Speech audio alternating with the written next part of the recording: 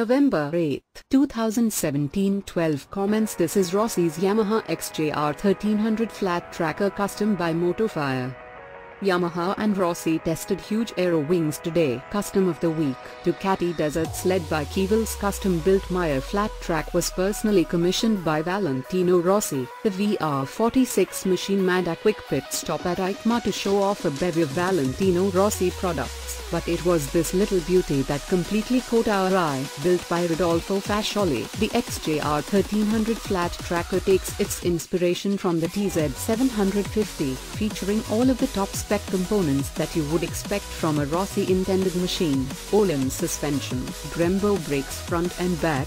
It looks every bit the part of the VR46 range. Naturally, VR46 logos and the classic Rossi yellow are prominent within the mix too.